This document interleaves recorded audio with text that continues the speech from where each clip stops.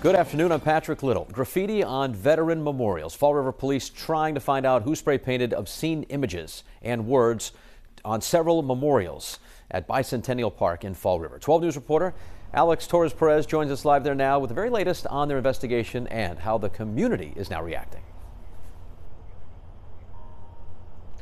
Well, Patrick, we are standing at a distance from the Iwo Jima Memorial site because what is shown on there is just too graphic to show you guys at home. Now, we are talking yellow spray paint covering or with obscene images and words covering the monument, but not only the Iwo Jima Memorial, but also a granite base and a brass plaque. The word losers even written on there.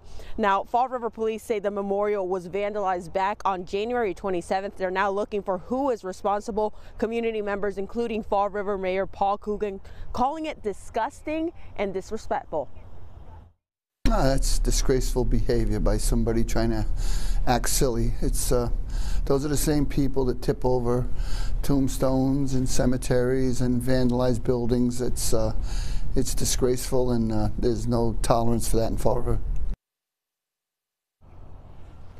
Now, the mayor says that the monument will be cleaned up tomorrow, so that's good news. Fall River also told me that they are expecting an update on this investigation sometime today, so we'll, of course, keep you updated both on air and online at WPRI.com with what we learn. But for now, reporting live in Fall River, Alex Torres-Perez, 12 News.